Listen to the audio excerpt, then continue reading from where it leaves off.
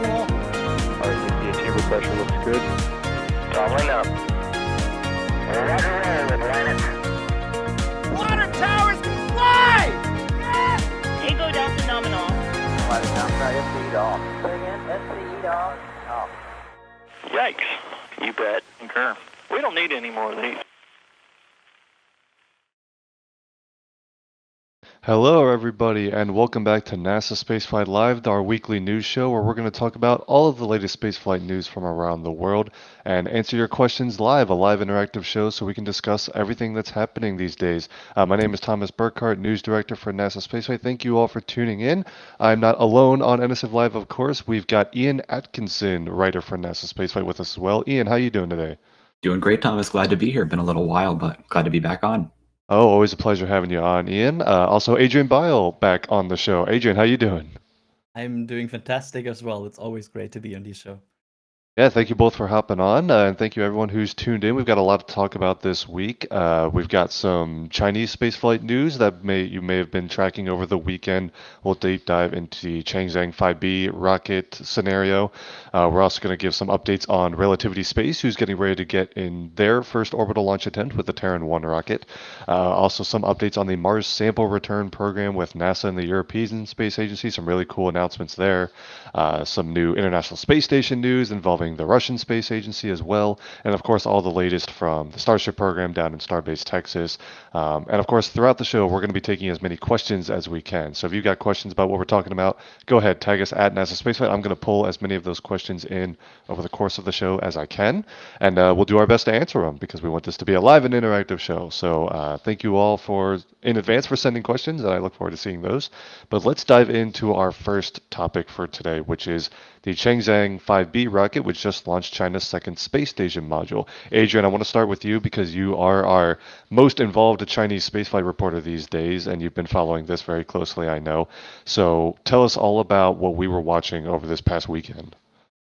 Yeah, so what we watched is something that has sadly become common after Long March or Chang'e 5B launches, which is the dropping of the sustainer, the middle stage of the rocket, which every time these rocket setup launches is coming back to Earth without any control.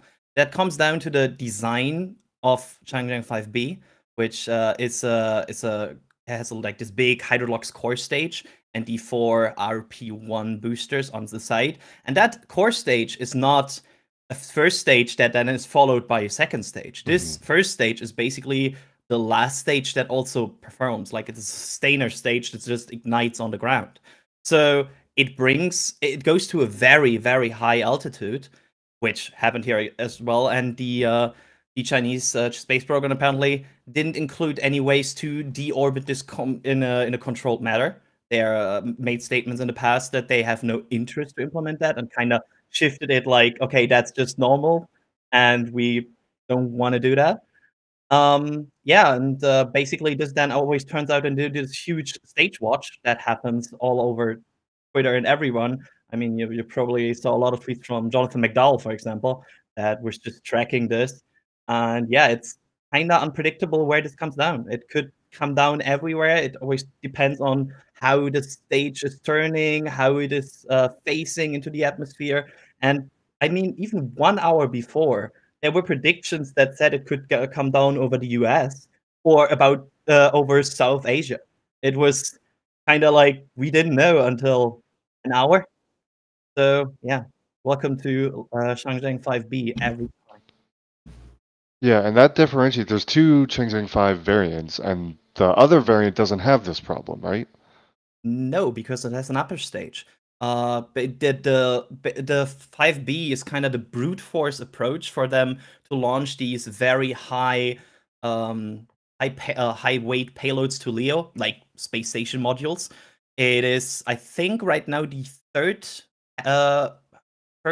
biggest rocket operational in the world after Falcon Heavy and Delta IV Heavy, if I'm not misinformed. So it's a very big rocket. It's not a small one, and especially these modules are big.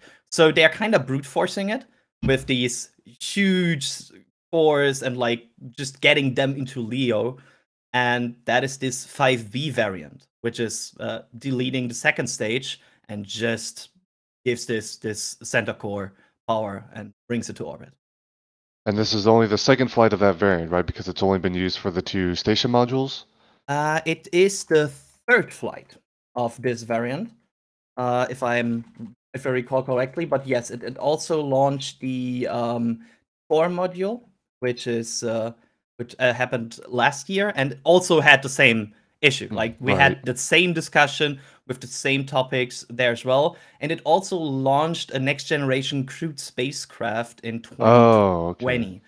I'm sadly not sure if that discussion was already a thing there, but I remember it from the Tianhe core module. There was a big discussion there as well, and this time as well as last time, it seems like it came down without any like impact or like without anybody getting injured, which is good. But of course, that is kind of due to luck. Right. Like this is not because somebody made precautions. It's just it came over the ocean. But it could like there is scenarios where this comes down over, for example, the US. There is paths that go over the US. Right. It's when I mean, if you were to just take a projectile and throw it, at a reentry profile, odds are it's going to hit the ocean just because that covers most of the Earth's surface. But the space programs here in the United States and in Europe and even Russia, on the vast majority of the time, those stages are either actively deorbited into a specific spot in the ocean. In fact, there's a name for it, the Point Nemo, which is the most remote part of the Pacific Ocean, which is where we try to deorbit as much of our things as possible. Sometimes it's a different part of the ocean. Or it's designed so that it will completely disintegrate upon reentry. So no matter where it reenters, none of it's going to reach the ground. When you have a giant core stage like this Changzheng 5B, that is almost certainly going to survive reentry. It's too big to be completely disintegrated, and China doesn't target the reentry point. It just naturally decays out of low Earth orbit. And of course, NASA has actually directly responded to this. This is the statement from Bill Nelson, basically saying that, spacefaring civilizations there are standards for these things. The United States, Europe, Russia even have certain procedures that they've been following for years, and it's not unfair to be asking China to do the same. China has, of course, not faced any serious consequences for this because the last 2 flights have happened to come down over the ocean. Is there any sort of architecture for, like, if something were to happen, if say this debris landed in Texas, what repercussions are there from that? I would think it would be a pretty major diplomatic fallout, because that is like I would imagine major pushback from the US to follow if some of these debris come over, for example, over the US. The question always is like, how do we enforce any change? Like the US is trying, and the EU as well. They are trying to enforce a change right now, and it's not happening. And I don't see any indication that this will be, for example, fixed on the next flight, which is not that far off anyway, because we will probably experience this again in later this year, where they launch the second science module, Mengtian, which also launched on the same rocket configuration. It will launch to the same inclination, the same height. This will happen again. If they didn't change anything, that will happen again. And no indication so far is that they will change. And I only see a change if there's like a major diplomatic push, and even then they'll have like what are your leverages? Like how would you change it? And well, I mean, let's think about this too. I mean, just hypothetically, what is the solution to this? Do you use could these modules be launched on the other Long March 5 variant and use the upper stage so that the first stage can be left in the suborbital trajectory and have a targeted reentry point? Or is it not? Is that literally not a performance possibility? It's kind of hard to always guess with the 5, but this module was kind of like this rocket configuration was made for these modules. They're really made for this. So I would expect that this rocket configuration is the goal to launch this until the next bigger ones, which also is a Long March 5, is coming up. then they have alternatives that might not push the performance. But even then, I think it's not a performance problem here. I don't see a situation here where they say we couldn't do this. It's more like they didn't bother, because deorbiting a rocket stage doesn't cost you like tons. Right. Costs you a couple kilograms, of propellant, right? You need some thrusters. You need some way to influence the orbit a bit. Even not that much. In this slow decay scenario, you could still basically close to the end, fire it, and make sure, okay, we are coming down now. But it doesn't require that much weight. It's more that they didn't really bother. So I don't see this. If this will be fixed, then it will be with a bigger rocket, and they are not fixing this because they then can fix it. It's more than that it just didn't come up as an issue there. Ian, what are your thoughts on this, on the Changzheng 5B situation? I mean, because this is exactly what the rocket was designed for.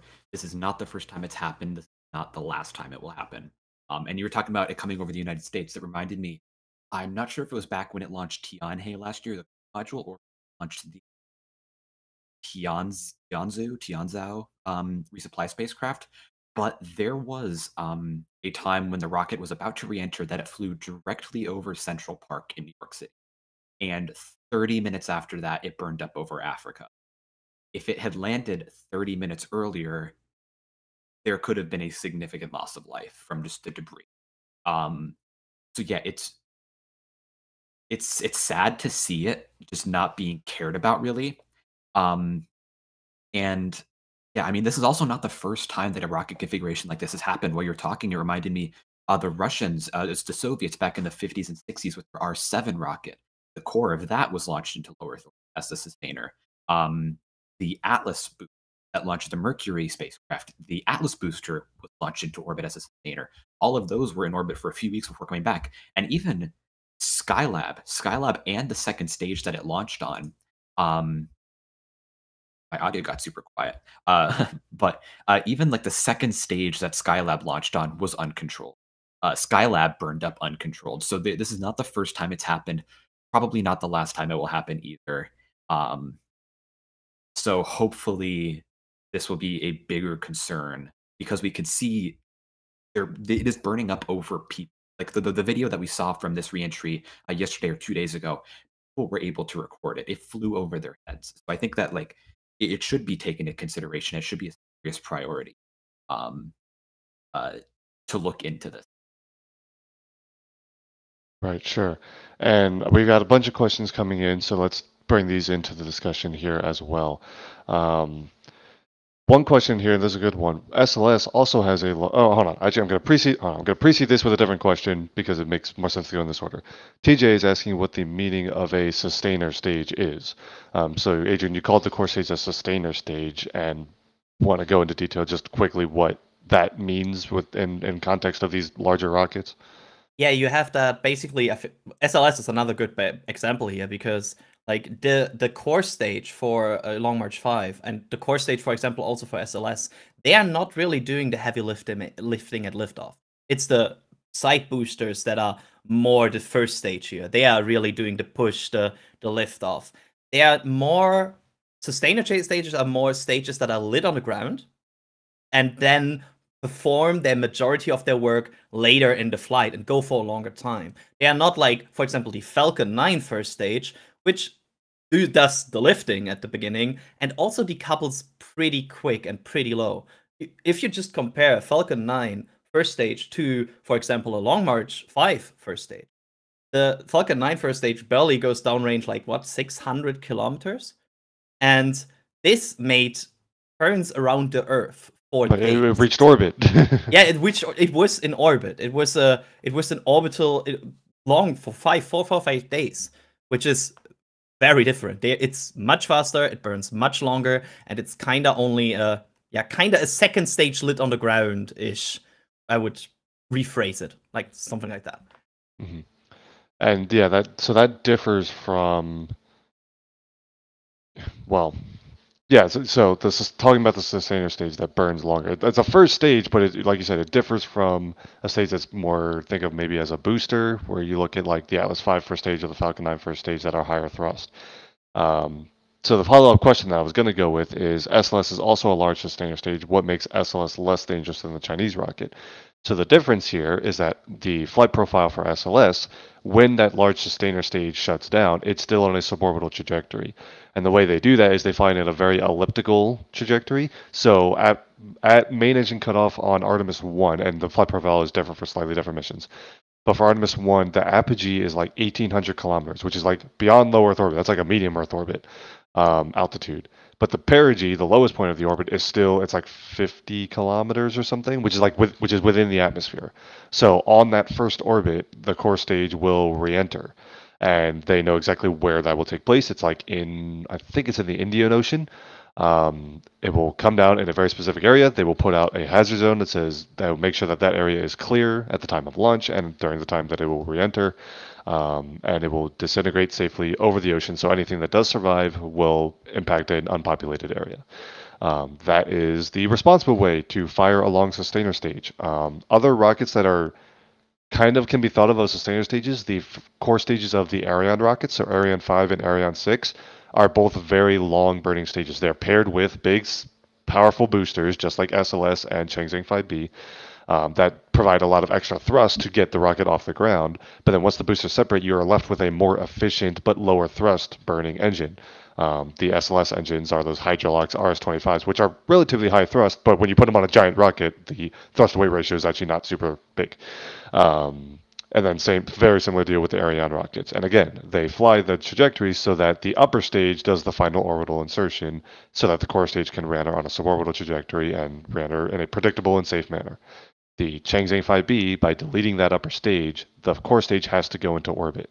And once you're in orbit and you're not actively maneuvering, it is not easy to predict when and where the reentry will take place, which is why over the weekend we were following groups like the Aerospace Corporation, which is it's not technically a non-profit, but it's like a consulting company that's not really for profit per se. There's a specific word for it, and I'm forgetting the actual category they fall under. But Aerospace Corporation, the European Space Agency, or some agency within Europe was also very much tracking it, and then the U.S. Space Force as well, all have their different models of reentry, and they kind of converged upon the same point eventually. But those predictions have a lot of variance in them because it's when you have a stage that's like tumbling in orbit. There was even some videos of the stage, like you could see it like blinking because as it was tumbling in orbit, it was more and less reflective. So a tumbling stage in low Earth orbit does not come down on a predictable trajectory.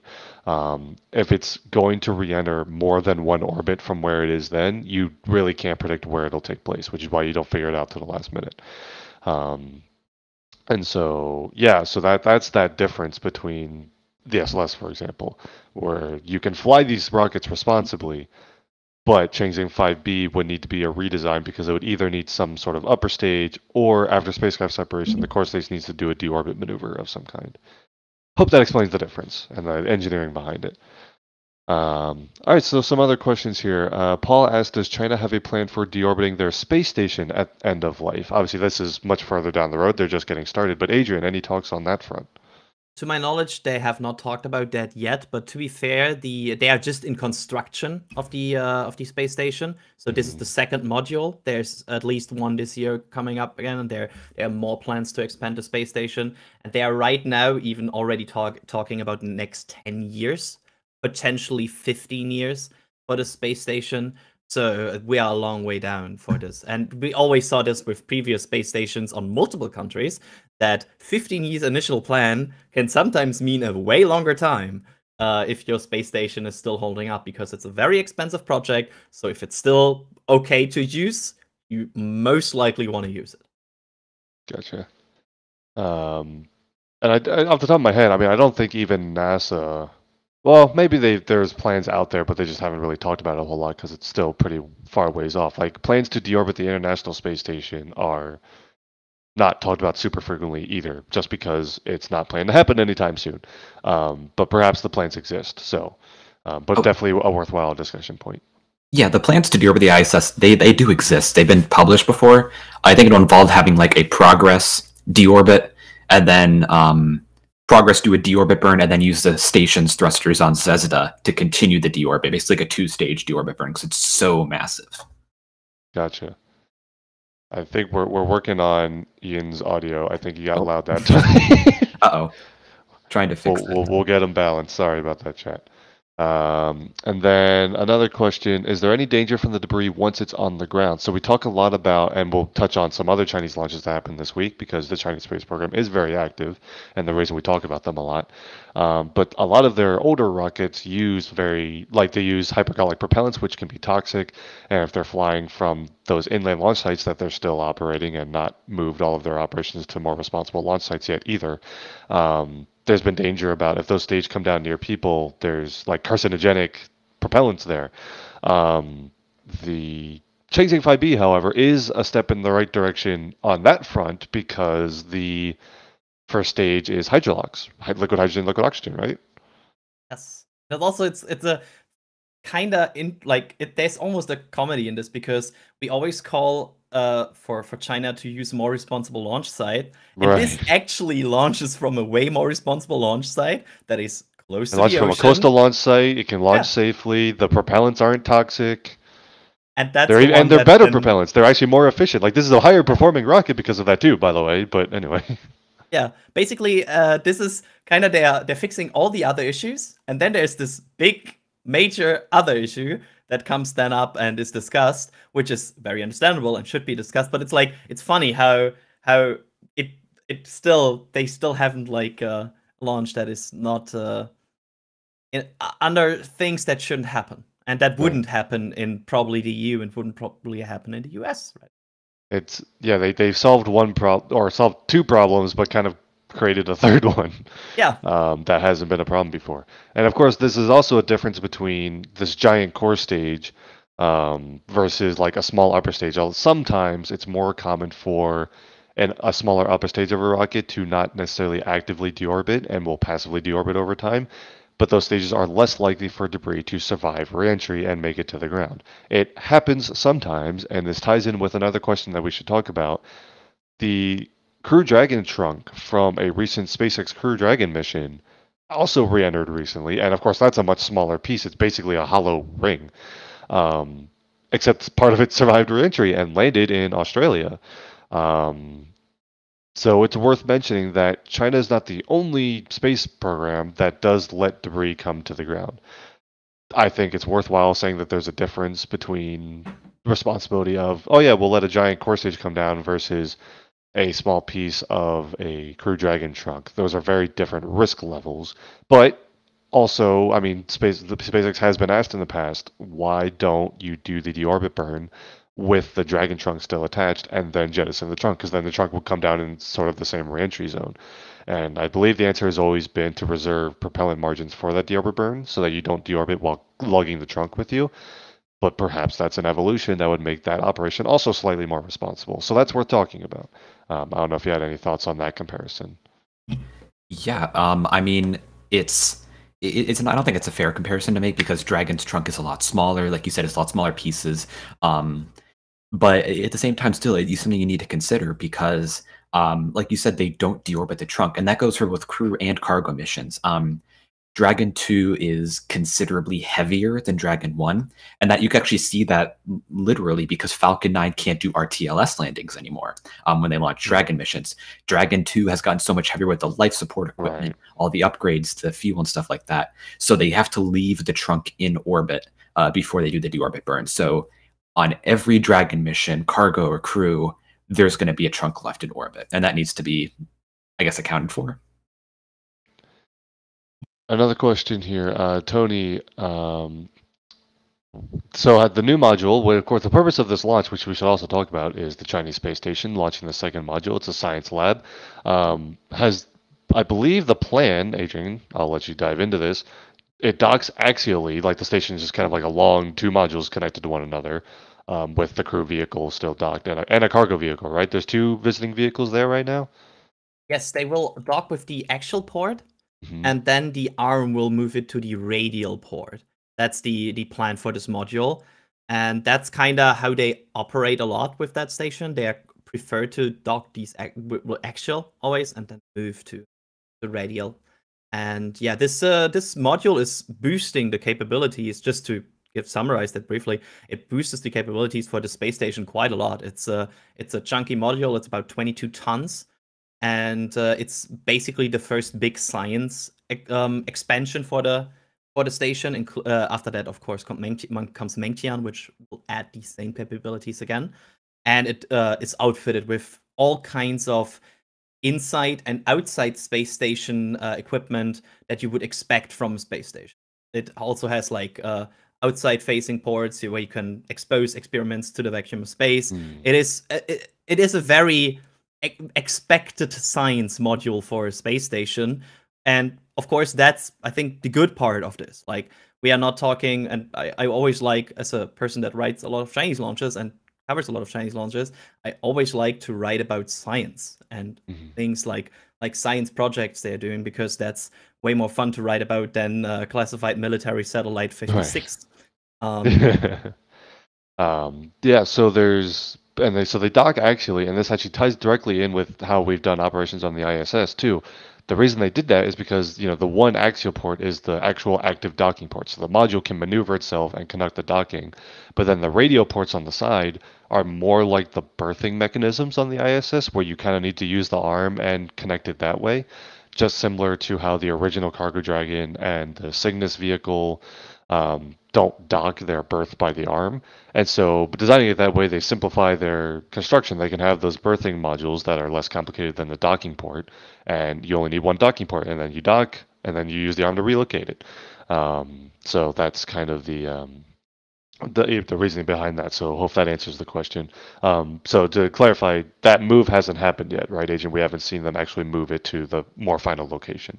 It has not been confirmed yet. The problem is always we are kind of reliant on them confirming something.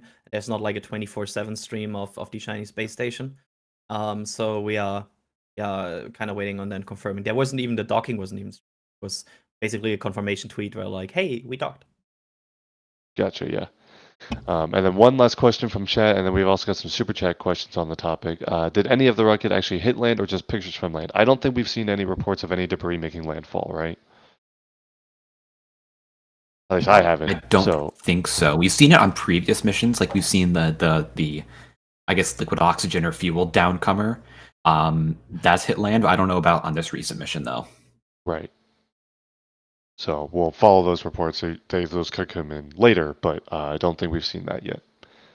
Thank you, Todd, for that question. All right, some super chats that have come through here as well. First of all, Matt Olson for gifting 5 Red Team memberships. So Matt, thank you for that support. We really appreciate that. Musical Wolves has two things. First of all, Long March 5B Hard Hat Fund. Appreciate the support.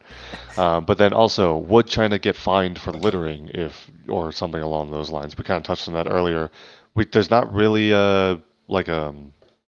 maybe, I'm trying to think what the word is, an outline or an architecture, like some sort of, there's no template for enforcing any sort of fallout that comes from this kind of event, right?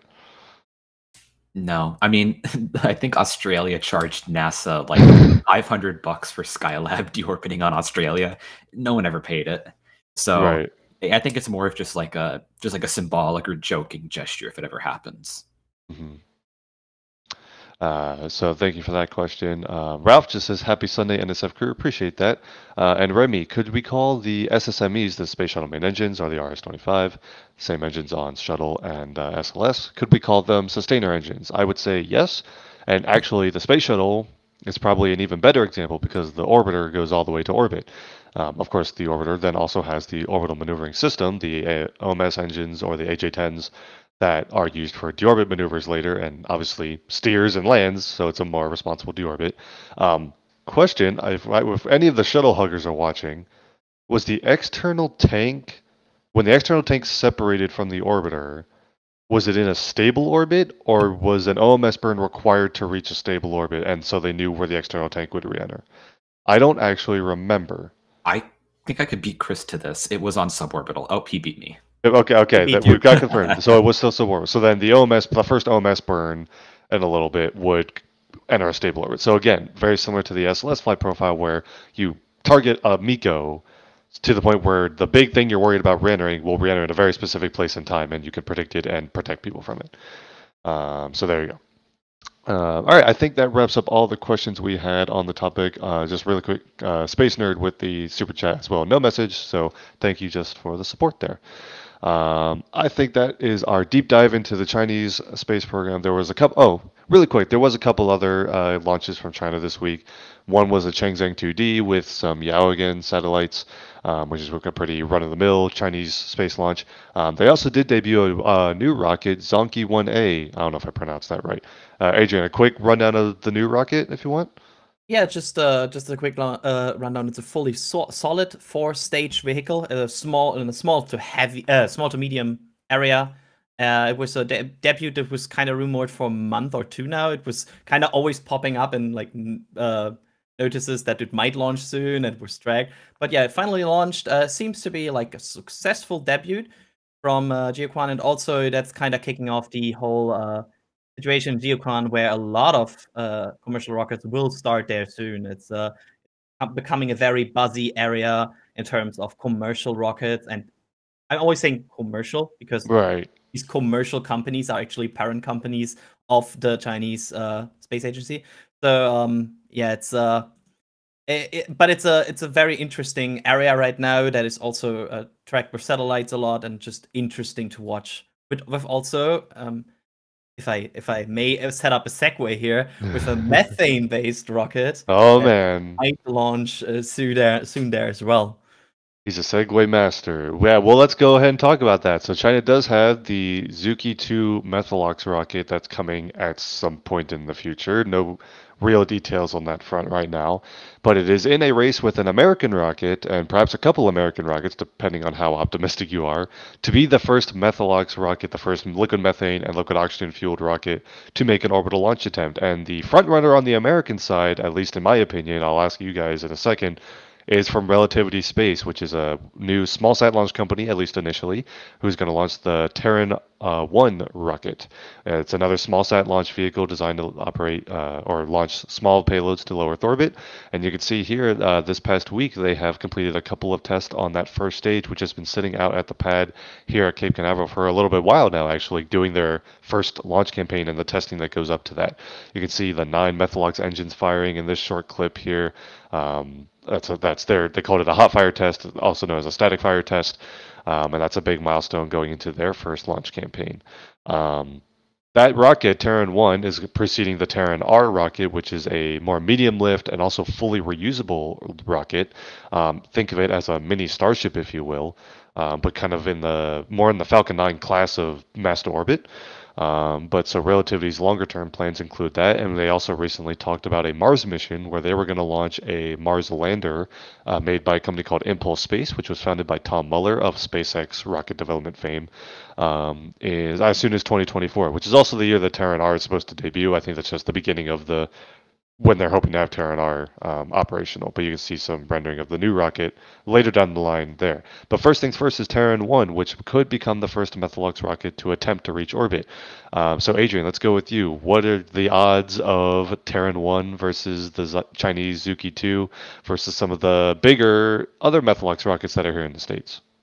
I feel like it's an interesting race right now. I think there's like 3 contenders that are really high in the race, which are SpaceX Starship, it's Zuki 2, and it's Terran 1. I think we all 3 kind of agree that these 3 are the probably one of them will take the title. I think.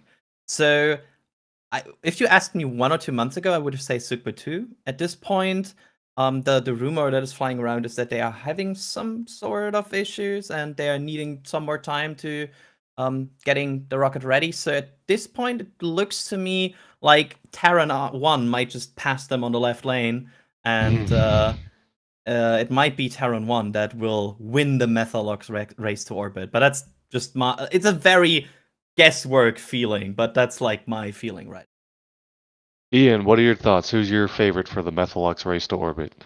Yeah, I'll be honest, I don't know too much about Zuki. I think Adrian. I would agree with, I would trust Adrian more with that because he's the China rocket expert here. But yeah, I think Terran 1 has a very good shot at it. They've completed the spin start test. They've completed a static fire test on the first stage. Again, that was just with the first stage. It's not like the whole vehicle is integrated on the pad. So they'll need to bring it back to the hangar, do some final integration. But in terms of testing, it seems like they're getting pretty close to being launch ready. Now, being launch ready and being launching are two different things. They could have several delays. Right. They could find issues along the way. But I think Terran 1 could have it if they stick to schedule. Yeah, I think those two are definitely the front runners. And of course, the other options that we'd be looking at are Starship. So SpaceX Starship is obviously Methalox fueled on both stages. And I think the error bars on the predicted launch date for Starship are wider than any of the other rockets we'd be talking about, right? So sure, it could launch next month. It could also launch like next year. So, you know, I think there's a lot of error bars there. The other rocket that I think would be in the running is United Launch Alliance's Vulcan rocket, which is not Methalox on both stages.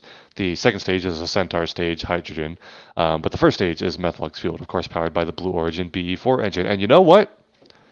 I just realized I think there's an asset that might be worth showing on this screen that I just realized I totally didn't get. Hold on, chat. I know the picture you all want to see. I'm looking it up. Where are my engines, let's see if Michael can Google it faster than me, though.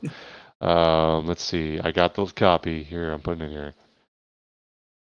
Oh, well, that's not how you paste that, Thomas. Here, Michael, that link. So while we're talking about this, we should talk about the other milestone in the Methalox race to orbit. So Tori Bruno is sharing some images of the first flight BE-4 engines. The first one has actually been shipped off to the Blue Origin test site in West Texas, and that shipment is for them to go do its acceptance testing before it gets shipped to ULA. And they'll assemble that in Decatur, Alabama with the Vulcan core stage and then ship that all out to the launch site. This is just the first flight engine. Obviously, the core stage is powered by two, and he shared a different image at some point on his Twitter of the second engine, which is almost complete. So they finished the first one, they've shipped that out, and the second one is going to be shortly behind it. And I think that is one of the items that will give us an idea as to when Vulcan's first flight could occur. Now, here's another question in this conversation about the Methalox race to orbit, and I'll ask your guys' opinion here. There's a difference between the first rocket to make an attempt to reach orbit, and there's a different question as to which one will successfully reach orbit first. So, of the rockets that are powered, at least in part by Methalox, so we'll count Vulcan even though the Hydrolox upper stage, which do you think is the first one to successfully reach orbit? You have Suki 2, which is a Chinese rocket, and I don't know, Adrian, you can offer your insight here, but there's been some Chinese rockets that have made successful first flights and some that haven't. You have Terran 1, which again, even in the US is small. In fact, I can't think of a small sat launch vehicle here in the US that was successful on the first attempt. Launcher 1 didn't, Astra's rocket didn't, Rocket Lab didn't, Firefly didn't. So yeah, I don't. So actually, which one? Falcon 1 didn't either. Falcon 1 didn't. Yeah, if you count Falcon 1. So all right, so maybe the odds are not in Terran's favor. Failure. The Freudian slip there. But of course, that's to be expected with the first flight. That's in the accepted range of what might be acceptable. The big thing is to get a lot of data so you can build on it and have a better chance of success on flight 2. So for those two rockets, I think that's definitely in the mix.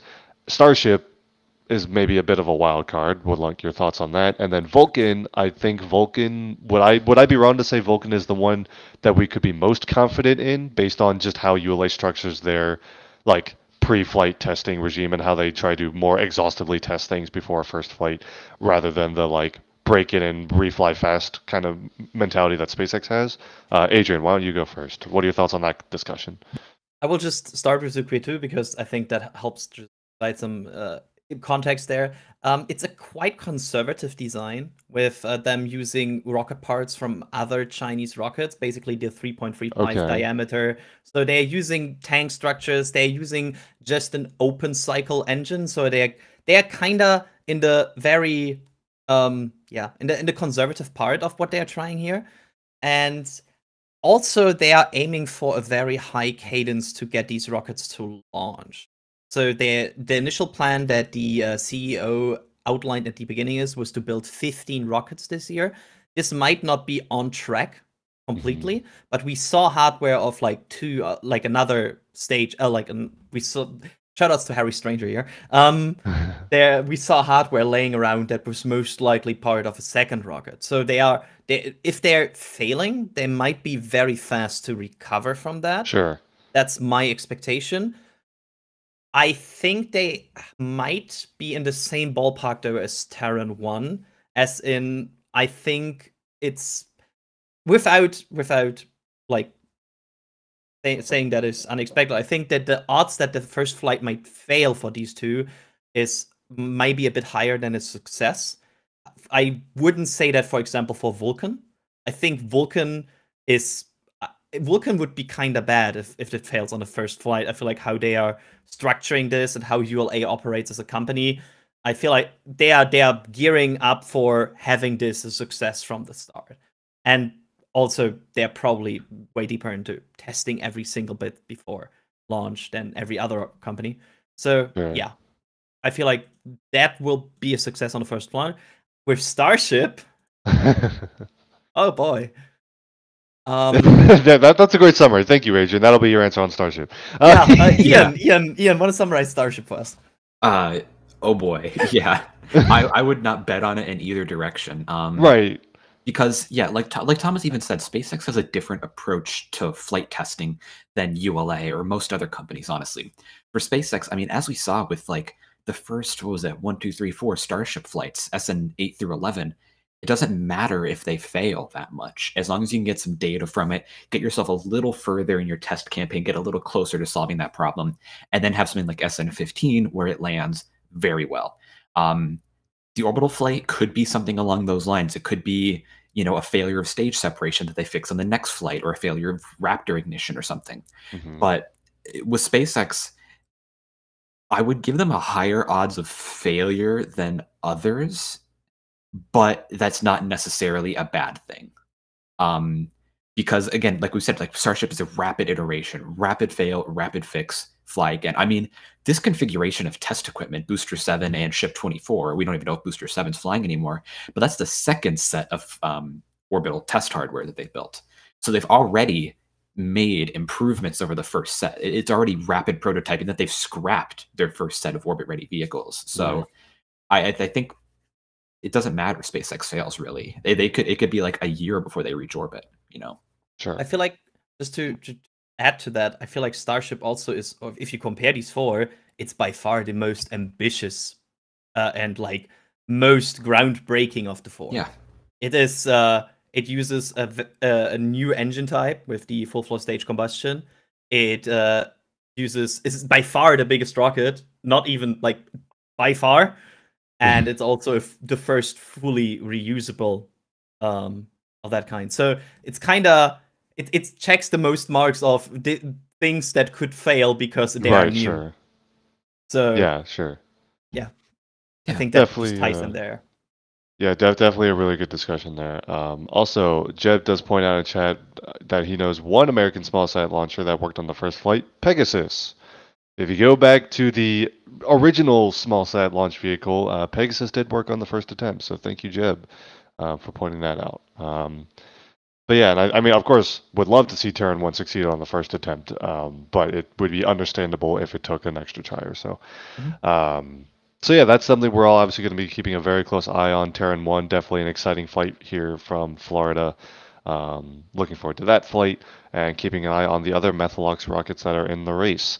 But let's go ahead and move on to some more news. One more thing. Go ahead, Adrian. Never mind. I'm just looking at a poll that was started by NASA Spaceflight Actual. Oh no! That is about asking about the best looking engine, and he proposed the F1, the SSME, so ours 25, B4, or Raptor V2. So I feel like there's an answer that he wants us all to click. Yeah, I feel like and that answer is right now not winning. So what's your take? I'm going to play suck up and say, hey, boss, I voted for RS-25. Best looking? The RS-25 is a pretty cool looking engine. Yeah, actually, I'm going to vote RS-25.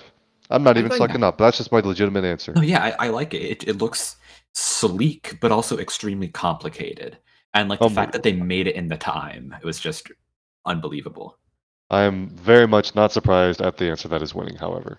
I did a poll on Twitter about who would win the Methalox race to orbit. And I said before the poll even started, like, Starship's going to win the poll no matter whatever the realistic answer is, Starship will win the poll. And I was right. So, the internet is, yeah. Yeah. But It's anyway. BE4 for me, by the way. Just BE4? BE4 Yes, is I not a think- bad looking engine. It looks yeah. cool. It looks cool. It will look I, even better when it's on the Vulcan rocket, is my answer. Or on the base of the New Glenn. Or New I'm Glenn. totally a member of the I like New Glenn fan club. So yes, I think the BE4 just looks fantastic. I know there was this Christmas tree joke because of all the cables, but I feel like it looks classic but also kind of cool modern. So I'm BE4 here.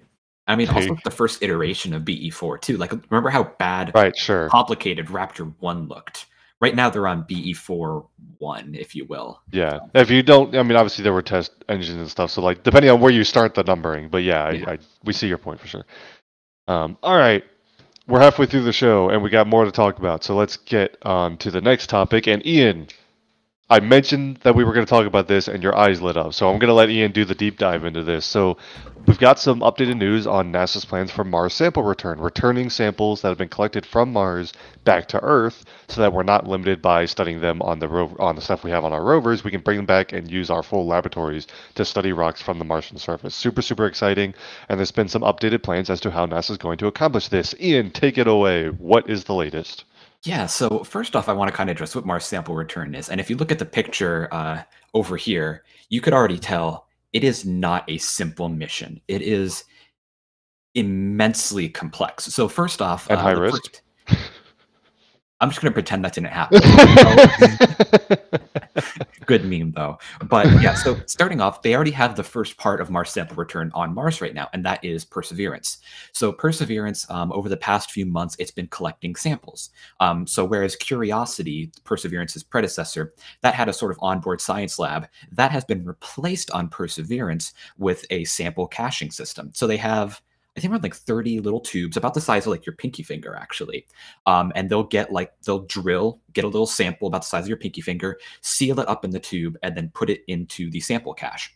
And then eventually, once that's all filled up over the next few years or whatever happens, Perseverance will keep those samples on board. Now, what will happen after that is the Earth Return Orbiter from the European Space Agency will launch to Mars. That will get into orbit. And then I guess the sample fetching lander is going to land. That will land nearby Perseverance, and then what will happen is Perseverance is expected to drive up to near the lander, deposit all its samples in like one big pile, and then the lander will have a robotic arm to grab each sample, load it on board, and then what they're going to do is they have a rocket on board. They're not going to launch the rocket from the lander. They're going to fling the rocket into the air, ignite the first stage of the rocket in midair about a few meters off the ground, and then from there they're going to ascend to orbit. This is a 2-stage rocket lifting off from Mars. And that rocket will have the samples on board. They'll transfer to the Earth Return Orbiter once in orbit, and that'll take them back to Earth. But what has really changed in this profile over the past week, they have announced, if you look on the far left of that image, they are including 2 helicopters on this mission, and not just 2 helicopters derived from Ingenuity. Now, these helicopters are going to be the backups. So if Perseverance can't drive over to the lander, or if there's some issue in transferring the samples to the lander, they're going to use these helicopters to grab the samples and return them to the lander. Which I think is just a tremendous use of the technology, because, as we remember, Ingenuity was supposed to fly 3 to 5 times and then just be shut down. They did not expect it to last longer. It has completed over 25 flights, I believe, and it is still going strong. So I think that's a great use of the technology. It's so cool to see this development continuing. They are currently in their mission concept phase, so basically where they're just looking over every detail. Can something go wrong here? Can something be improved here? And that's going to be continuing over the next few months. This sample return mission is not expected to really kick into gear until about 2027. That is when the first element, which I believe is the Earth Return Orbiter, orbiter. The Earth return orbiter is going to launch to Mars. And then in 2028, that'll be followed by the lander. So we're still a little while away from it happening, and samples won't be returned to Earth until 2033. But still, this looks to be a very exciting mission, and it's at least very exciting to me to see it actually being developed and not just stuck on paper, because as of like a few years ago, NASA had no other plans to send Mars to mission to Mars. Perseverance was pretty much the end of NASA's Mars ambitions until the Mars sample return came along. So very ambitious mission, a lot of ways it can go wrong, but also it's using a lot of well understood technology. The Ingenuity helicopter has proven to be very useful. They're including 2 of those on board. The solid rocket motors, the star motors, which are on the ascent vehicle, those have been used for decades. Those are extremely reliable motors. They are already undergoing immense testing at the Jet Propulsion Laboratory. So everything on this mission is going to be very well understood. And I think they have very good odds of success for a mission this ambitious. I'm very excited to see what happens here and to see how it continues to evolve over the next few years. Yeah, I think the biggest, obviously the big change being from the extra rover that goes out and retrieve it, and getting rid of that and adding the addition of the helicopters. First of all, I think this ties in. You mentioned how there wasn't a lot of talk of what NASA was going to do on Mars after Mars 2020. Obviously, Mars sample return has been in development for a while, and they just weren't really talking about it as much. Now they're more able to share more of the details because they're starting to actively contract out the actual construction of these other vehicles. The helicopters is a direct result of Ingenuity. The Ingenuity was a tech demonstrator. It was to prove that you could fly on Mars. You don't just fly on Mars, though, for the heck of it and just go, all right, we've done it, checkbox, we'll never do that again. The whole purpose of that is to prove that you can then send different ones that actually have missions. And so it's definitely cool to see that those lessons learned already being applied onto a direct mission. It is also going to help with the mission to Titan, Dragonfly. I was forgetting the name of it for a second. Dragonfly. So that is worth mentioning as well. But yeah, I mean, the idea of flinging a rocket from a lander so that you can get it off the ground and then lighting 2 solid stages into orbit, and then that rendezvousing with the orbiter from the European Space Agency that can bring the samples back. I mean, it's a pretty complicated infrastructure. We do have a question here. Why is the recent change, I mean, this is already such a complex architecture, is really adding these 2 backup helicopters less risky than the fetch rover that was originally planned? Like, is this really a risk reduction? Yeah, I actually forgot to mention that. Yeah, so the profile for this mission has evolved. They first planned to land a second rover, the sample fetch rover, and that would have basically drove around grabbing all the samples Perseverance drops off. But now Perseverance is kind of taking on that role.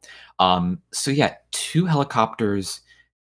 I think it mostly goes down to having, I guess, minimal risk. So you have 2 helicopters, and those are backups. So Perseverance is the primary with a backup and a backup for that backup. So now you have several kind of stages of redundancy, whereas the sample return rover was just a single thing. If the rover did not land correctly, if, say, one of the motors wasn't working, if it was dead on arrival, you would have a big problem.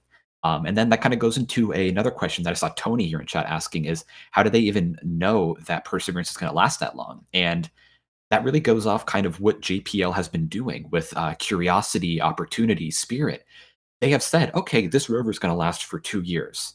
That was Curiosity. Curiosity landed in 2013. And it's still going, by the way. Yeah. And Opportunity landed in, what was it, like 2006, I think? Opportunity died in 2018. And the big difference there, though, Opportunity and just like Spirit are solar powered, and I mean the biggest theory of why Opportunity did eventually die was because it was not generating enough power. Yeah. Curiosity is nuclear powered, just like Perseverance, and really no signs of stopping, right? Yeah. Yeah, Curiosity can last probably easily into the late 2020s, maybe even the early 2030s. At that point, they're probably going to have to do some power saving where they shut off certain instruments just to save a little bit of power. Perseverance is even newer, so it has newer plutonium on board. And with Curiosity, I think the main thing right now that's the concern for it continuing to continue its mission is its wheels. So Curiosity's wheels are slowly eroding away. It's still perfectly drivable, but its wheels are kind of the limiting factor. They've noticed that, and with Perseverance, it has a brand new wheel design that are better engineered to survive Mars's ground and will erode a lot slower. So if wheels are the only problem with Curiosity, Perseverance should be going for a long time. And to tie back into this, Neil also asked, will Percy's rover get will Percy's range get lower as it collects more samples due to it becoming heavier? Does that tie into the conversation about Perseverance lasting long enough to act as the sample retrieval rover? Yeah, I mean, collecting samples, again, like the samples are about the size of your pinky finger. So maybe about like the weight of a normal size piece of gravel. It's more or less negligible. Maybe maybe it can't go like maybe like a few inches shorter than it could before. But at the end of the day, it's really not going to do that much. And with Perseverance, they drive it really slowly and for short periods of time. It's not like it's driving for 2 days straight. They have to stop it, check around with the cameras, make sure everything's okay, recharge the batteries a little bit. So, excuse me, it's not really much of a detriment to its range or its capabilities having the samples. Gotcha. There's definitely some questions about some firsts that are going to happen from this mission. Now, obviously, the big one, launching a rocket from Mars, with that period has never happened. Nothing has ever lifted off from the surface of Mars. Well, all right, I guess Ingenuity technically, but and then landed. I meant our rocket going to space has never lifted off from Mars. Would this be the first 2-stage launch from any other world? Because the lunar module was a single stage to orbit. I'm trying to think. That's kind of it, right? This is the first ever staging that's happening off of Earth, which is just mind-boggling to think of. Like, we're going to be staging a rocket inside Mars's atmosphere.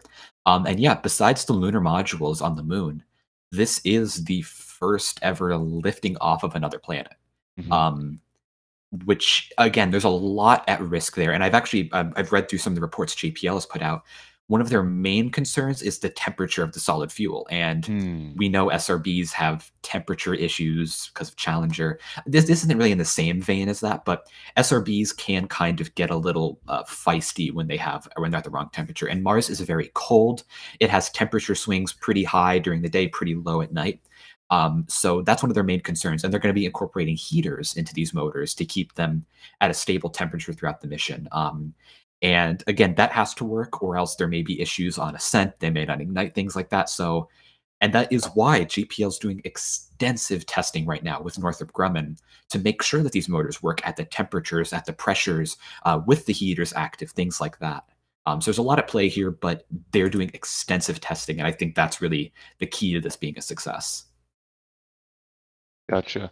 Also, just Michael pointing out in our back channel also that China does their lunar sample return, which was again another single stage, so another example of lifting off from a different celestial body, but first staging event on Mars, so that'll be pretty cool.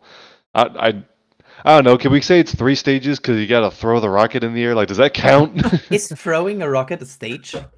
It's a little booster. Or is that just stage 0? We're going with a stage 0 nomenclature. I don't know. Yeah, I feel like that is stage 0, right? Because the main thing that does the lifting is not leaving I don't know. KSB tells me stage 0 is actually the last stage, so I don't know what's going on. It's true. Really quick, I just thought this message was funny. Dolphin Productions. NASA has flown Ingenuity on another planet without crashing more than I have flying my drone on Earth. Same. Appreciate the message there. I mean, Ingenuity also, there's no trees on Mars for it to get. Yeah, there's a lot less to hit on Mars. Yeah, that's a good point. I've gotten my drone stuck in a tree before. It's always the trees. I've got 30 foot up in a tree before, and my heart just sank. We have like a huge area where I can fly my drone. There's one tree in the middle. I managed to hit that one tree. And so another question here, Steve is asking, how many samples are they aiming to return, Ian? Yeah, so I'm looking that up. I can't find a specific number. I feel like I've read it around 30 to 40 samples. And actually, I recently found out that it's not just rock samples. I think they currently have 9 rock samples from like very interesting looking rocks or areas, but they also have 1 atmospheric sample. And I would assume for that, what they do, they basically just open the cap up and then close the cap. So you have like an idea of the gases in Mars' atmosphere. And while we do have like an indication of like what gases there are, having a specific sample to analyze of actual Martian air could be extremely helpful to understand more about the planet. So they're not just having rock samples, which is pretty cool. That's interesting. I didn't even think about that. Although, also, I mean, I'm assuming the tubes that have the rock samples also have some Martian atmosphere in them. Like, I'm sure they're not filled to the brim with only rock, right? Yeah, and what the atmospheric sample actually is kind of like a what's it called? A test, I think. So basically, they're going to use that to figure out what gases are in Mars's atmosphere. And then when they analyze the rocks, they'll say, okay, we found carbon dioxide and these other gases. That's also in the atmosphere, so kind of cancel those out. Gotcha. Okay, that makes a lot of sense. That's very interesting. All right, so other questions I definitely want to touch on this topic here. First of all, Micah with the Red Team membership, so thank you for the membership support there. We greatly appreciate that. Here is a question, and I'm going to read it as is. It's a little spicy, but it's an interesting topic point, so I'm going to ask it. Jesse Bear says, why are we planning missions for 2026 that will use absurdly obsolete technology? To think that Starship and New Glenn won't have done orbital missions in 2026 is laughable. So let's take this piece by piece. The spirit of the question, of course, why this is a little bit down the line. Is 2026 the right date for what's the timeline on this? Yeah, so the first parts of the mission are going to be launching in 2027, 2028, and then throughout the next few years, they'll be going the process of getting the samples, launching the rocket, and then returning to Earth for 2033. Yeah, I don't know if obsolete technology is the right term, more like established technology, because there's really nothing on here that's just like, why are they using it? They have a helicopter. They are launching a rocket off of Mars. They are returning samples back to Earth, which have only been done a few times. So there's a lot of new technology. There's a lot of risk here. It's not like they're just launching, say, like an Apollo lunar lander, which is obsolete technology. This is a lot of technology. I think this is kind of a safe way to play it in case Starship doesn't work out or gets significantly delayed. Again, we've heard Starship landing crew on Mars in 2024 is not happening. Will it even happen this decade is the big question right now. So this is kind of like a concrete kind of foundation that is like, okay, even if Starship, say if the program's a complete failure, we'll still have this to fall back on, kind of. And this will bring, and also the thing is, with Perseverance, they are targeting specifically geologically interesting targets. If they see a rock that says, that doesn't look Martian, that looks like a meteorite, or that has very interesting signatures, could that be life? They will sample that. It's not like they're just grabbing a scoop of dirt saying, that's Mars, and flinging it back, you know?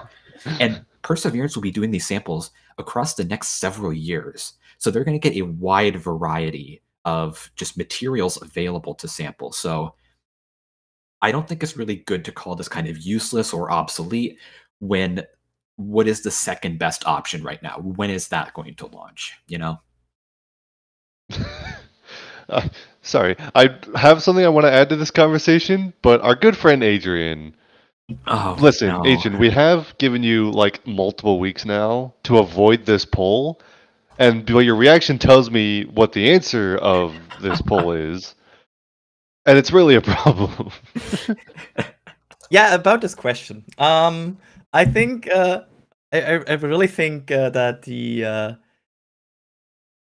Should we do a live stream of Adrian watching this movie?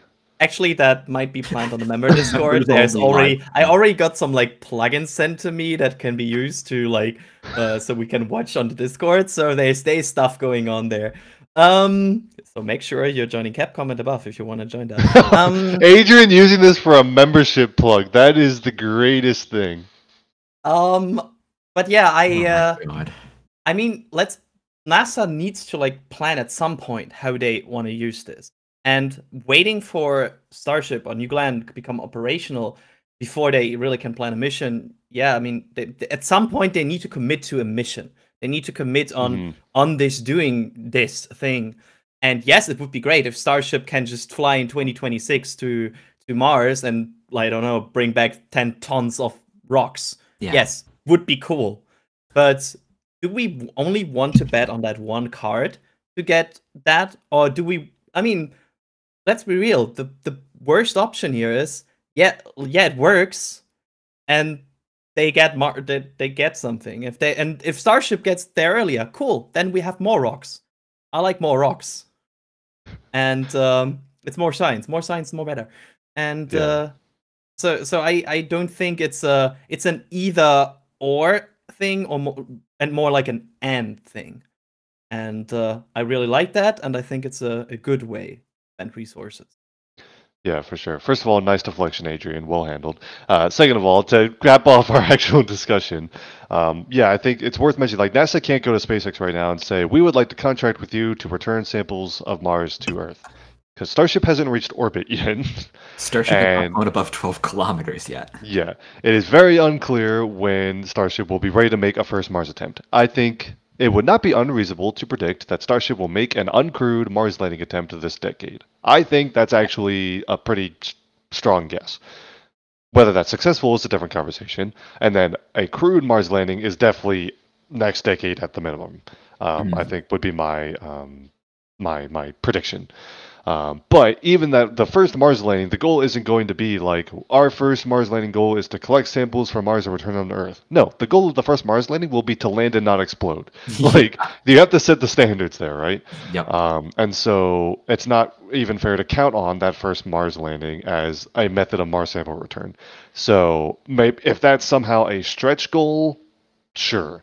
But I think it makes a lot of sense for NASA to be developing these technologies that are based on landers that have already worked, very well understood solid rocket motors, the Ingenuity helicopter that is very well understood, those systems that we know are very reliable.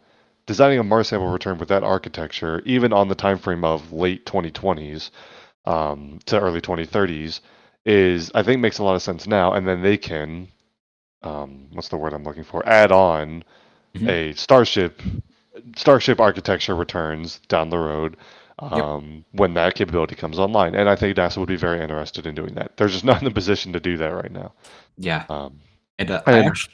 Yeah, go ahead. No, Ian, go. I was going to say, I actually looked it up while you were discussing, and Perseverance has 43 sample tubes. 38 of those are going to be used for either solid or air samples.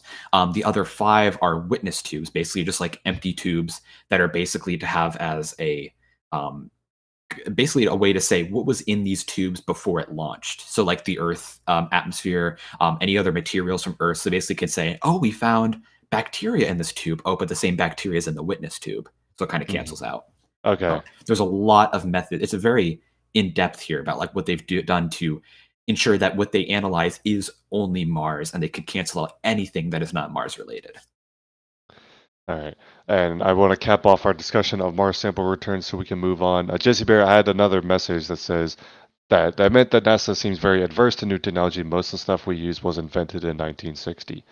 I think that is changing, and I think that stuff that's flying these days, including their involvement with SpaceX and some of the Artemis stuff, and combined with some of the near future Mars missions, will change that. But I understand. We understood the point of the question, and we did want to talk about that, so thank you. And then some other messages that have come through here. Let's see. Keith asking, is the Earth return transfer window the same as the Mars transfer window? Not really. Basically, so to launch from Mars to Earth, you want to launch when Earth is, or sorry, I said that backwards. To launch from Earth to Mars, you want to launch when Earth is catching up to Mars with respect to their orbits. And then to return from Mars to Earth, you want to launch when Mars is ahead of Earth, because if you are in a higher orbit relative to the Sun in this case, you're traveling more slowly. So if you're going from Mars to Earth, Mars needs to be ahead of Earth in its orbit so that so that whatever you're launching can basically slowly have Earth catch up to it, if that makes sense. So the windows are different, and there's like a minimum wait period between when something lands on Mars and when it will be able to efficiently return to Earth. And you could do the math behind that. Cosmic Train Schedule is a great resource for calculating the transfer windows between different things. But thank you for your question there. Let's see. Okay, so then to wrap up these couple of super chats that have come through here before we move on here, Ethel, I believe is how I'm pronouncing this. I hope I got that right. Says, after some travel and personal commitments earlier this year, I finally got to catch up with all the amazing content that you guys produce. So thank you for always being professional, knowledgeable, and fun. I'm not sure we're always professional. Professional? That's not a word. Professional.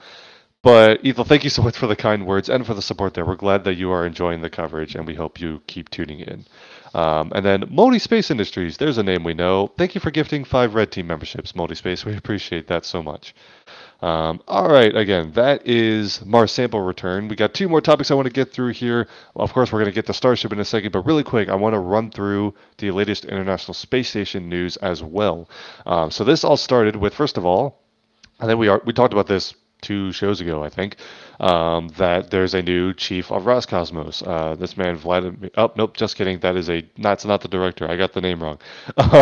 Yuri Borisov is the new director of Roscosmos, taking Rogozin's job. And he, in a talk with Vladimir Putin, president of Russia, said that the decision to leave the station after 2024 has been made.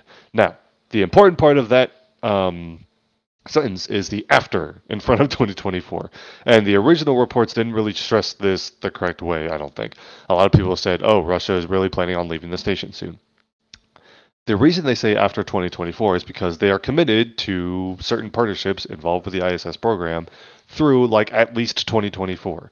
And then basically this thread that we're showing here, there's a great thread by Katya that you should definitely read into.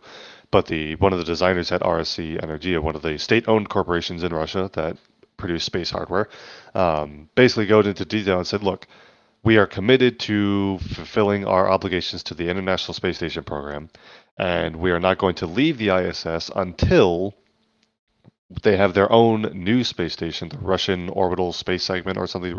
ROS is the acronym, is operational and crewed. They want to have a continuous presence of Russian cosmonauts in space. And so they're not leaving the ISS until the new station is ready.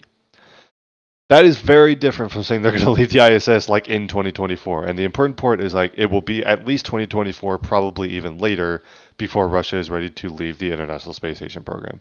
So that was an important clarification to come from this change of leadership at Roscosmos.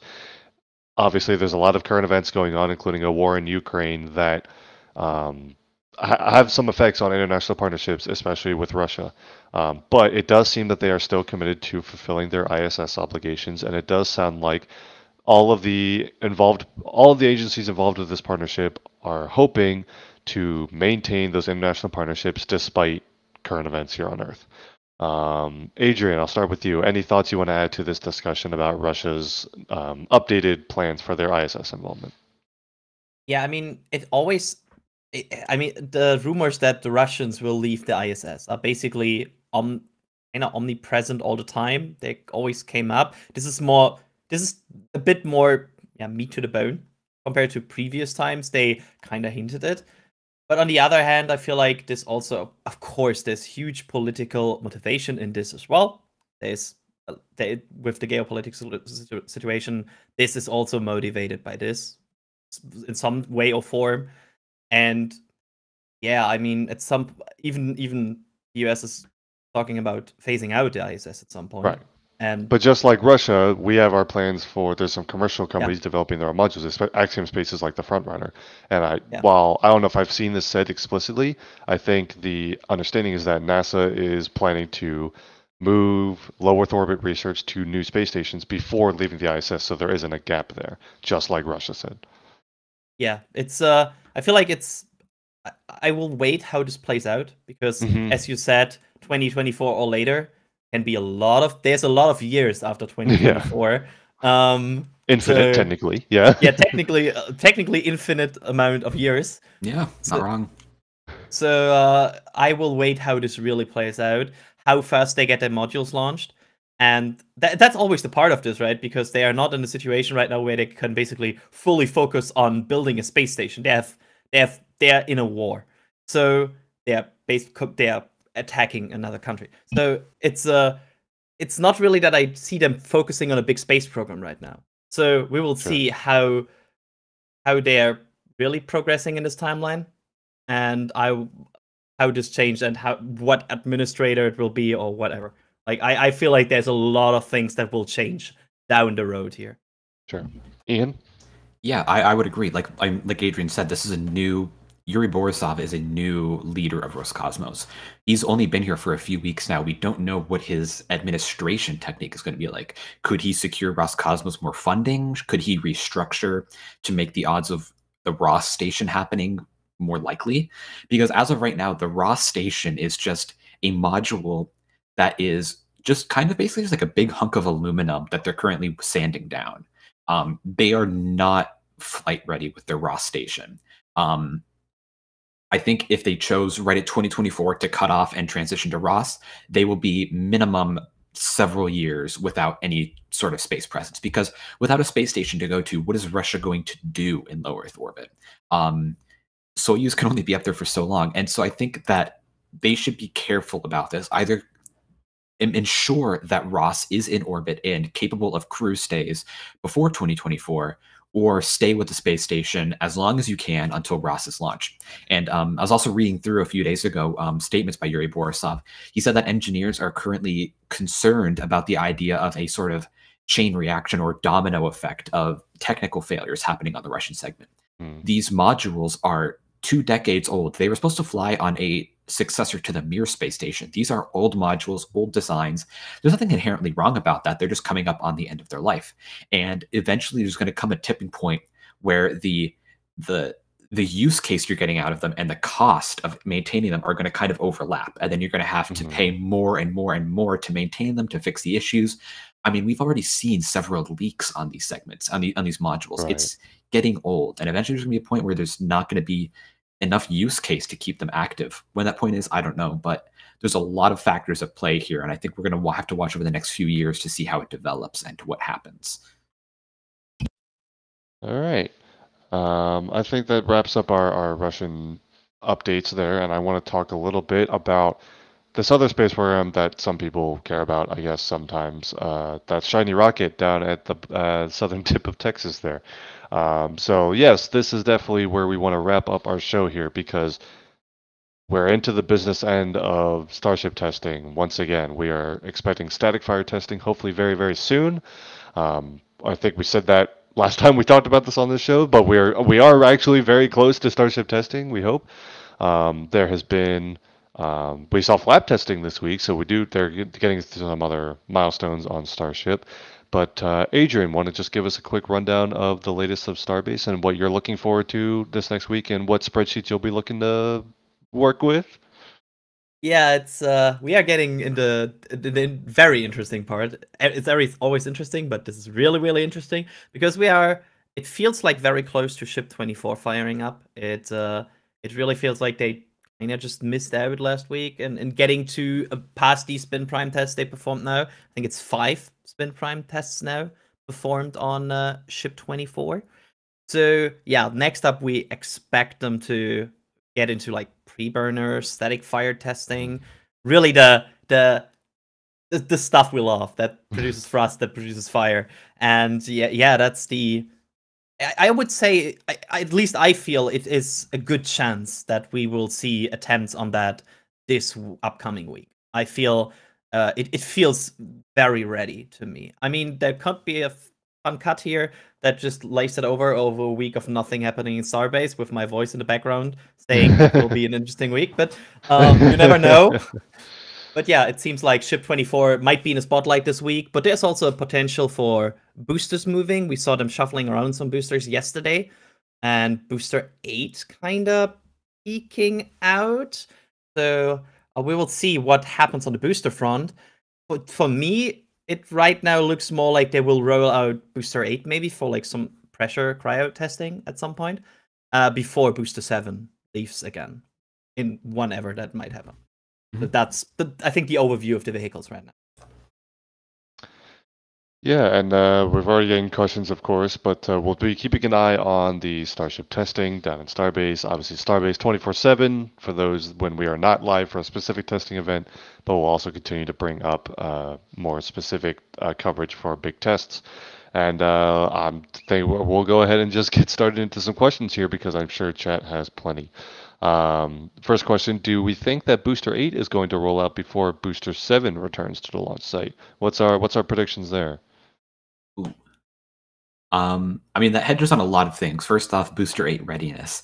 It looks like it's getting pretty close to ready for initial testing, but also, what's the timeline on Booster 7 repairs? We don't really know any of that. Booster 7, we don't even know the status of Booster 7, really. We've seen them take Raptors off Booster 7. Maybe they're doing repairs. Maybe they're still like knee-deep in figuring out what happened. I would bet Booster 8, honestly, because that's more of like a linear, just continuing on. Booster 7's a lot more in flux, I guess you could say. Adrian, any thoughts? Yeah, I think it will. Based on like the reshuffling and how the Booster 8 was moved, and I don't know, it feels to me, and also the theory, the structural test stand would now be free again. It just feels to me that Booster 8 might go first for like pressure cryo. I'm stating here it will go out probably without Raptors. It will be just pressure testing, and then when you roll that back, you then can really put Booster 7 if that is still the plan, and if they're moving on with that, then they can put that through its campaign. That's my expectation right now. Yeah, so worth stressing here that the Booster 8, when Booster 8 rolls out, we're not even expecting it to have Raptors yet, and so this is not an indication that Booster 8 has like passed Booster 7 as far as flight position and Booster 8's going to fly first. It's rolling out for testing that Booster 7 completed forever ago, right? Yeah, Booster 7 actually was in the same position about like a month or two ago, I think. It rolls out without Raptors, missing a few things like certain covers, some piping, things like that. But it's basically just ready for tank testing. Can the tanks withstand pressure? That's all that they're testing. And then after that's completed, they'll take it off the stand, roll it back, attach the Raptors, put on all the covers that they need, all the thermal protection, any extra piping, any extra equipment, the grid fins, and all that fun stuff. So Booster 8 right now is kind of in a bare minimum test the tanks configuration. Yeah. Just to follow up on that, if we look at the timeline of Booster 7, it started cryo testing on April 4. So that's that testing took about, from that to rollback, it took about 2 weeks, which is a very funny number at this point regarding Star Race. And it seems like from the first cryo to the accident of Booster 7, that was from April 4th to July 11. So 2.5 months-ish, 2 months. So Booster 8 is still a good chunk behind Booster 7. Booster 7 is the question now is which tests Booster 7 has to do once it is repaired. That's the other question. We don't have any insight. But Yeah, for all we know, they could be starting from scratch. They might have to go back to the structural test stand, cryo test there, then roll back for engines. Or for all we know, they could just straight up roll out with engines and thermal protection installed and say, all right, cryo test static fire tomorrow. SpaceX is the wild card there. But yeah, so no real updates as to them changing the vehicles assigned to the first orbital flight. But we'll be watching for Booster 8 to conduct its own testing, because that will at least give us an indicator as how quickly after the first flight the second flight could go, right? So that dual flow kind of situation is definitely worth watching. There's also been a lot of progress on Ship 25 getting ready to finish deck and things like that. And so that's the other vehicle we'll start to keep an eye on shortly as well. I'll keep some questions coming. Actually, really quick, we had a new Capcom member, a name I have no idea how to pronounce, but thank you so much for joining the membership. Regal, maybe, on the Capcom membership. Appreciate that. Stefan asking if Ship 24 could hop by flapping its flaps. I don't think that's how that works, but I appreciate the super chat. And then Mugzul is asking if Crane X is going to order any more cranes soon. I think they've got the cranes they need now. I think we're good. The chopsticks are pretty well operational now at this point too, actually. But yeah, I don't know. I think it's good to see that there's been other progress on the ground support side too. We've seen the chopsticks lift both a booster and a ship now. Hopefully that'll be the expectation for future vehicles to go to the launch mount. Do we have any other updates as far as like the tank farm or other ground support lines and things about their readiness to support an orbital attempt? I think they're getting closer and closer to it. I mean, I think the first major indicator that the tank farm is ready or almost ready for an orbital flight will be a static fire test, because Sure. you're going to need to load liquid methane in the vehicle and liquid oxygen. And in order to load those, you need to have your ground infrastructure ready. So I think once we have a static fire, or at least a wet dress rehearsal, it'll be a good indicator of, okay, they are very close on the ground support side to being ready for an orbital flight. And that's been the big kind of roadblock here for an orbital flight, has been the ground support. We've seen that there may have been issues with the tank farm. They've had to replace some tanks. The tower and the launch mount took forever to get done. So it's great to see everything kind of finally coming together to have some booster testing that isn't just cryogenic proofing. So To be fair, they also don't have a ready vehicle. Like, just Right, yeah. I agree with the GSE is one of the roadblocks, but to be like, if you gave SpaceX a functional GSE today that perfectly could support everything, Yep. they wouldn't have a ready vehicle. Right, yeah. they don't have a single flight ready vehicle, booster or ship. So Right. All right, more questions. Tony asking, which ship would be the first to use the new E-dome design that we saw them testing before? Do we have any idea when there's going to be some sort of design upgrade on the ship or booster, I guess? there's really no indication, honestly. It's the same. Don't you love just asking these guys to wildly speculate? It's fantastic. Anyway. Honestly, just throwing us into the ring. Fight. But I mean, yeah, it's the same with when we saw was SN 7.2 like 2 years ago with the 3mm stainless steel tanks. Where are those? You know, I think E-dome is more just like, okay, we think that this could be useful. Let's just test it now, and then we'll get to it in the future. Because as of right now, they're just trying to get a vehicle that can go to orbit. I think that's the main priority. And making any big changes to your vehicle's construction is going to slow you down, make it more complicated. You have to retest things. So if I had to put a number to it, maybe like SN27 at the earliest. Honestly, they're probably going to want to get like a few ships that are the same configuration as Ship 24, just to have backups. And then from there, you start to modify it, perfect it a little bit, trim the weight down, you know? It always also assumes that they will implement, because they could also be the Sure. case that a test doesn't work and something is not fulfilling their expectations, and they Absolutely. just come to the conclusion. Like, if they were sure they want to implement this, they wouldn't test it. Mhm. Like, Fair. Yeah. so it could also be the case that they're like, nah, that doesn't work. Yep. Exactly. We're watching some footage of the flap testing that they did this week, and I want to ask this question. Are the flaps hydraulic or electric actuated? Do we know? They are electric. So they use Tesla Model 3 rear motors. I don't remember where I hear that, but yeah. So they use Tesla batteries, which are in the engine section, I think. They're kind of like mounted on the inside, and those power the Tesla motors in each flap. So yeah, those things have a lot of torque behind them, that's for sure. Gotcha. Just a couple more questions here. First of all, Uranium wants to know if Starship could launch from Boca and then land the booster downrange in Florida. The booster will not go far enough downrange to land in Florida, first of all. It wouldn't reach. And then second of all, you would have to overfly all the rest of Florida, which is a bad idea, especially with a propellant vehicle or fueled vehicle. And so the booster will be conducting maybe downrange landings at some point, but the baseline architecture is like return to launch site, catch at the tower landings. Watch the first 40 minutes of the stream to get our detailed opinions about flying rocket stages above Florida area. Very true. And then Joseph, any progress towards FAA orbital launch approval? Will we see any milestones, or will it kind of all of a sudden be granted?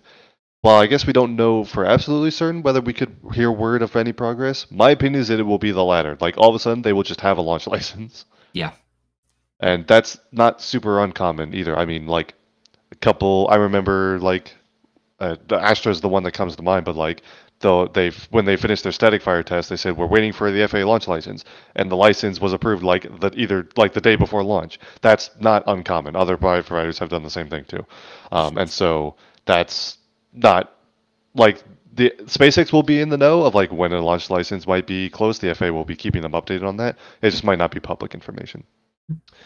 All right. That is, let's see, one more question here. Steve, how is hydraulic and electrical power transferred from the tower to the chopsticks? I guess it's asking how the chopsticks are actuated, maybe. No, I think they're saying like how do they power the chopsticks? So what they do, they have a cable chain going up the side of the tower, which is basically a big like kind of, I don't know how to really describe it. I have it on my 3D printer. I'm not bringing my printer over to show you. But it's basically just like a kind of like a cable tray, like like a cable tray that hangs from a ceiling that you have like all your wires in, except it can fold.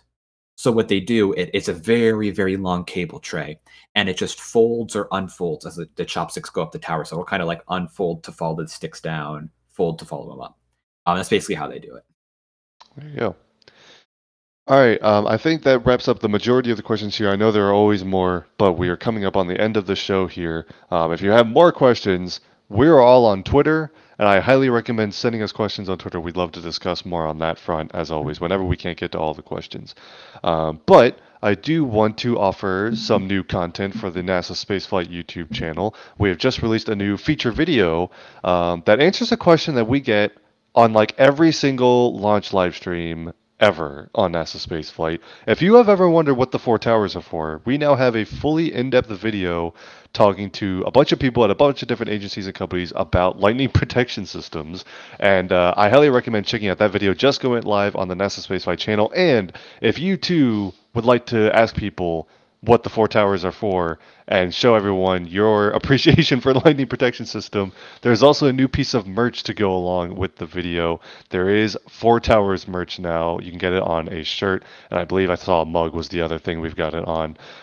If you two are tired of us talking about the 4 towers, you can voice your displeasure with the shirt. But again, the shop is a great way to support what we do at NASA Spaceflight. It allows us to keep improving our coverage. You all know the drill. All of you who send support on the YouTube channel as well, same thing. Thank you all so much for everything you do to support what we do. And we're glad that we're able to share all of our coverage and exciting stuff about space with you all. So if you want to support us, check out the new merch on the NASA Spaceflight store. There's also, of course, those new metal prints that are still out there. There's the Moon to Mars Starship merch is up there. Tons of really good stuff. We're always adding to the store all the time. So definitely go ahead and check it out. I do want to thank everyone who tuned in and sent in super chats and questions in chat for today's stream and tunes into all the episodes of NASA Spaceflight Live. Of course, I want to give a big thank you to our YouTube members who go above and beyond with their support, those launch directors and flight engineers. Really just a huge, generous amount of support that really goes above and beyond anything we could ever ask for. So thank you so much. I think that will do it for this week of Spaceflight News. Stay tuned. We've got a busy week for launches this week. We've got 2 launches from here in Florida on Thursday, so stay tuned for live coverage of that, as well as anything that goes on in Starbase, of course, and any other space news that comes up throughout the week. Check us out here on the YouTube channel and on nasaspaceflight.com. Ian Atkinson, writer, reporter, editor, commentator, voiceover person, so many things here at NASA Spaceflight these days. So Ian, thank you so much for all of your work, and thank you for tuning on today. It was fun to be here. Fun little stream. And Adrian Beil, also a man of many hats here at NASA Spaceflight, but today one of our NASA Spaceflight Live experts. Adrian, thank you so much for hopping on. Thanks for having me, and also thanks to our chat mods that are keeping chat happy as always. Yes, of course. And of course, in addition to our moderators, we also have Michael Baylor in the background, pushing buttons, pulling levers. You all know the drill. Michael, thank you for everything you did for today. And thank you all for tuning in. My name is Thomas Burghardt for NASA Spaceflight, signing off. We will see you next time.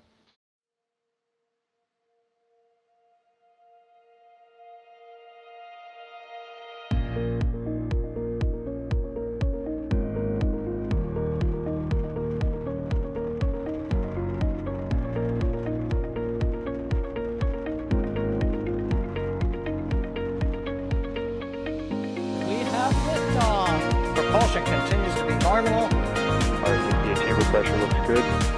Toggling up. Roger, roll, Atlantis. Water towers fly! Yes! Tango Delta nominal. Flight downside SCE off. Say again, SCE off. Yikes. You bet. Concur. We don't need any more of these.